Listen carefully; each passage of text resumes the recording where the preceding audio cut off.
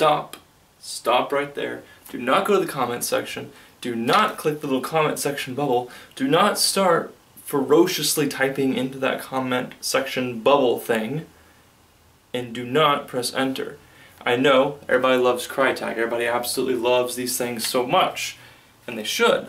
These are fantastic guns. They're just very well built, very well designed, and I'd say it's probably the best AEG on the market. The best electronic gun on the market is probably Systema. Yeah, you know, a little bit there. But the best AEG in the market is Krytac. Anyway, this video is in response to gun gamers. The guy over there made a really good video on what is wrong with Krytac and everything wrong with Krytac in general. He lists a couple complaints and says, you know, what he thinks on it and all that stuff, and he makes some really good points. And so I thought I'd make a response to him and what I believe everything wrong with Krytac is. So in his video, he has a couple bullet points basically of what he thinks is wrong with Krytac. And these things are very small things, they're very minor, they're not huge at all. They're, you know, like I said, minor, they're nothing kind of issues, I guess you could say. But they're still issues, and he suggests that we should still be able to critique things that are really good to make them even better. I completely agree. That's pretty much why my channel exists, actually, because I critique things and I tech on things to make them better than what they are. So, I am making a response to each of his bullet points and then suggesting my own things. So, here we go. Everything wrong with Krytac. So the very first thing that he says is wrong with Krytac is the fact that the receivers are always breaking right here. Now, what he suggests the problem here is that the buffer tube screw just sits in the receiver, the lower receiver, it tightens into the receiver, and not the gearbox shell itself, and he says that this adds an extra layer of support, and it's why Krytac's receivers break and other receivers don't. Now, I don't think that's actually true, because one of the main reasons why I think it's not true is simply because in VFC, their HK416 gun that they have, the receiver does the same thing. The buffer tube screw just screws into the back of the receiver, if I remember correctly. At least it was like that on the M27 IAR, made by VFC. It's screwed into the receiver and not into the gearbox shell. And they never had any issues with broken receivers that I know of. Now, he could still be right, that could still play a role, but I don't think it plays as big as a role as what he is laying it out to be. So, I think the receiver breaking is actually kind of poor QC. It's unlikely that it's poor material quality, but more or less poor quality control. But what I mean by that is like 1 in every 500 units is prone to breaking, or 1 in every 1,000. I don't know the actual statistic, but I don't think it's actually related to the receiver materials. I think it's more related to quality control. Though, I could be completely wrong, but I think quality control is the most likely reason why those receivers break. The second issue that he lays out is an issue with the MOSFET. Now, he says that Krytac only recommends 11.1 volt LiPo up to 15C discharge for that build, or for their guns, with their built-in MOSFETs. Now, Krytac may say they recommend only that much, and Gun Gamers says that, you know, it's really hard to find a 15C LiPo battery, you know, because most of them are actually beyond that. The truth of the matter is that MOSFET isn't going to break because you go to a 25C battery. I've actually taken out the Krytac MOSFETs, you know, out of the Krytac gun, because when I install like a Spectre into a customer gun, I get to keep the Krytac MOSFET because I get to keep the parts I replace. So I have this Krytac MOSFET, and I've been actually able to put that inside of another build, like say a single sector gear SCAR build like I've done before, or a DSG build in the M4 that I've done before. And both times that MOSFET is easily ran a 70 discharge LiPo battery with absolutely no issues at all. So to be completely honest, the MOSFET can easily handle more than a 15C 11.1 volt discharge battery, but Krytac does that to have some sort of, you know, limit for their warranty, so that if you break it out on, say, a 90C discharge battery, they'll say, well, it shouldn't have been on that battery and we can't cover it on the warranty. It's just an easy way for them to kind of get around warranty issues. That's what I think that is there for. Also, Gun Gamers brings up another point that whenever he sees people having a 25C or 30C or 40C discharge battery on their stock Krytacs, he'll see double shooting. Now, I'm not sure if he's implying that this double shooting relates to the MOSFET or not. I'm not exactly sure what he's implying here, but I got the feeling he was saying that the MOSFET, whenever you go above that 15C limit, that it actually causes your gun to have double shot, or double cycling is what it's called. This isn't the case, because this MOSFET is a 3034 based MOSFET. It doesn't have active braking, doesn't have anything like that. It just protects your trigger contacts and dumps all that energy in the battery directly into the motor, as opposed to going to the trigger contacts and then the motor, like the traditional AEG does. The reason why this MOSFET can't actually cause overspin on a higher C discharge battery is because it has nothing to do with actual cutoff time. It only has anything to do with, you know, sustaining that energy and putting it into the motor as opposed to routing it through the trigger contacts. That's all it does. The MOSFET in this gun only acts as a gate. That is it. It doesn't have anything to do with cutoff timing, doesn't have anything to do with double cycling.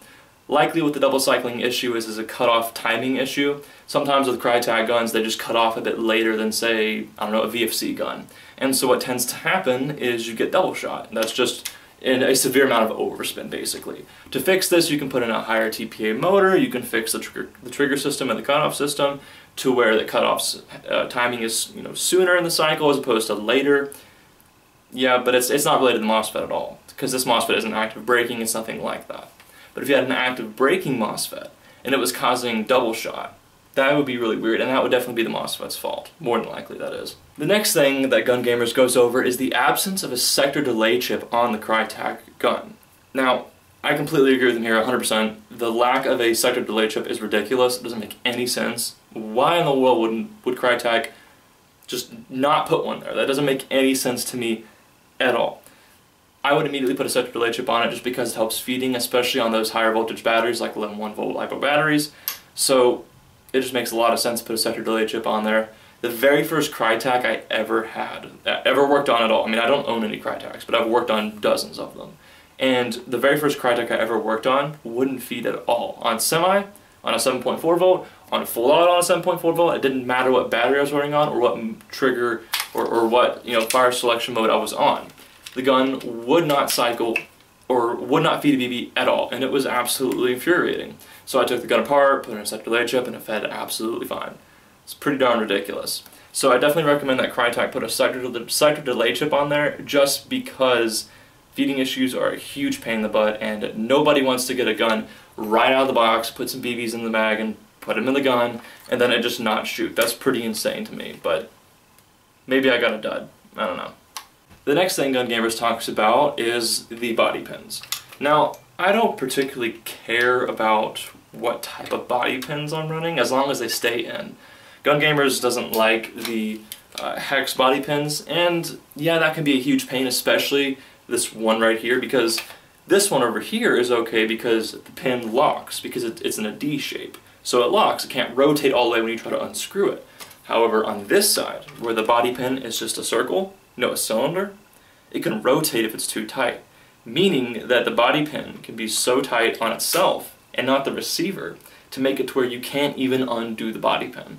So I do see a point there. I guess when it came down, if it comes down to it, I would prefer the ones that just slide in and slide out by friction, but I don't see too much of an issue here. This one's an extreme nitpick in my opinion, but yeah, I'll give it to him. Definitely, I guess, in the end, you would want something that slides in and slides out to avoid issues like this. So the final issue he talks about is the Krytac's use of so much thread lock that it is insane. Yeah, Krytac uses obsessive amounts of thread lock. But yeah, I had such difficulty on just undoing the gearbox shell, opening up the gearbox shell in this gun, that I stripped 2 screws, I had to screw them out, and I just used the 2 Spectre screws that I got in a Spectre MOSFET that I installed in this. So thank God for Spectre MOSFETs and BTC. But Krytac uses so much thread lock that it is absolutely ridiculous. Like, and it's not even like Tokyo Marui thread lock or SEMA thread lock where it comes undone pretty easily. No, it's this hardcore blue rock solid thread lock that will not come undone no matter what. And so, well, not no matter what, because I did get them undone. But what I do sometimes when I have this issue is I just take some heat and I apply it to that screw, and then after a couple minutes, maybe 1 or 2 of applying that heat, the thread lock will heat up enough to where I can unscrew the screw. So if Gun Gamers is watching this sometime later on in his life, I don't know, then maybe he can take that advice and run with it whenever he takes part in the Krytac, because it definitely helped me from stripping 9 other screws. So in the end of his video, he actually suggests, you know, a stronger MOSFET and a potential micro switch. Now, I'm actually against the micro switch, and the reason why I'm against the micro switch is because though micro switches work well when combined with a MOSFET, they result in pretty snappy trigger response, pretty good trigger reset time, and all kinds of other issues like, or and all kinds of other good pluses like that. I don't particularly like micro switches because whenever you add a micro switch into a gearbox shell, what you're doing is you're kind of having to design your own gearbox shell trigger setup, and what this does is it prevents you from installing a Spectre MOSFET or a Titan MOSFET or a Chimera MOSFET. So I don't really like micro switches just because of that reason. Alright, so now on to my own critiques. I bet you guys have been looking forward to this part when I actually tear apart one of everybody's favorite guns. Anyway, one of my biggest issues with this gun, and there aren't very many, but one of my biggest issues with this gun is whenever I take apart a Krytac, a customer wants me to install a Spectre or a Titan. And I love both those MOSFET pieces because they're fantastic pieces of work. But the biggest issue is that I have to use my Dremel for about an hour and a half to actually carve out the space needed to install a Spectre. For some reason, Krytac has a bunch of just stuff everywhere where the trigger is. So like they have extra metal here, and then they've got an extra amount of metal here, and then on the top of the shell, on the other side, they've got a bunch of metal here, so you have to, you know, Dremel that down too to install any of these types of really cool MOSFETs. So I would really recommend that Krytac look into how JG has designed their gearboxes and like GMP and VFC, and just get rid of that extra reinforcement around the trigger area. It's completely unnecessary. It's just, I don't even know what it does in Krytac guns. It just sits there. That's it. It's kind of like when there's reinforcement around the spur gear on the top portion of the shell. It doesn't make any sense at all. It should just be gone. It makes it a huge pain in the butt to install 13 to 1, 12 to 1, sometimes even 16 to 1 gears just because the tolerance is so tight there. So that's definitely one critique for Krytac. They should definitely get rid of that reinforcement around the trigger area because everybody wants to install a Spectre or a Titan or a Chimera nowadays. And that added reinforcement really makes it hard for techs to actually install these MOSFETs in these guns. So my second issue with Krytac is something that a lot of people are probably going to disagree with me on, but it's something that I, with my technical experience working on these guns for 5 years, kind of know a little bit more about than most people, no offense. And some techs out there will probably agree with me on this. I do not like rotary-based hop-up units. It's quite simple. The way they design rotary-based hop-up units, every single rotary-based hop-up unit I've ever seen except ICS does this. It's a huge pain in the butt. But the way they design rotary hop-up units is they have this rotational wheel that we all know about. And as the wheel rotates, there's a track. And this track, the hop-up arm is on.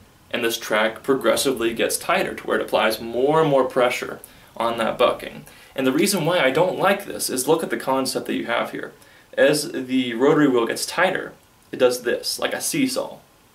Look at the angle that you're producing when you press down on the hop-up bucking. You're producing a really sharp angle, and that I'm not a big fan of. What this creates is kind of like a point to a mountain, kind of like a pinnacle in reverse, like a stalagmite, I guess, or whatever it is coming from the ceiling. But it comes to a point, and it doesn't come to a nice rounded edge, or it doesn't come to a nice block. It comes to a point. And the reason why I don't like this is because, you know, small points or sharp points in the hop-up unit isn't a good idea, because what that does is it creates inconsistencies, especially in full auto fire. It kind of gets a odd spread, or it'll curve to one side or the other, because that sharp point that's coming down on the BB is such a finite area that if it's off to one side a little bit or off to the other side a little bit, it'll throw it one way or the other, but I guarantee you it's going to cause a spread at a distance, and I don't like that at all. The easy way to fix this is to do something that ICS has done, where they have the rotary wheel. I know why people like the rotary wheel. Easy to adjust, and it stays where you put it. I like both those things, but I don't like the angle. So what ICS does is, as it progressively gets tighter, they have a system where it presses straight down, as opposed to kind of like a seesaw. So when it presses straight down, what it does is it applies hop-up pressure to the bucking at an even level all across the hop-up window. So you're taking advantage of maximum contact surface. Think of it like this: the more contact surface you have for the bucking to the BB, the more accurate and the more consistent your shots are going to be. The less contact, the less accurate and the less consistent your shots are going to be. It's just plain and simple. That's why I don't like rotary design hop-up units 90% of the time, because almost all of them have this seesaw design as opposed to a straight down concept. So I would love to see them do that straight down concept, because that would show that they're really thinking or really listening to the community. So my last critique of Krytac in general is their use of springs in the hop-up chamber to press it against the gearbox shell.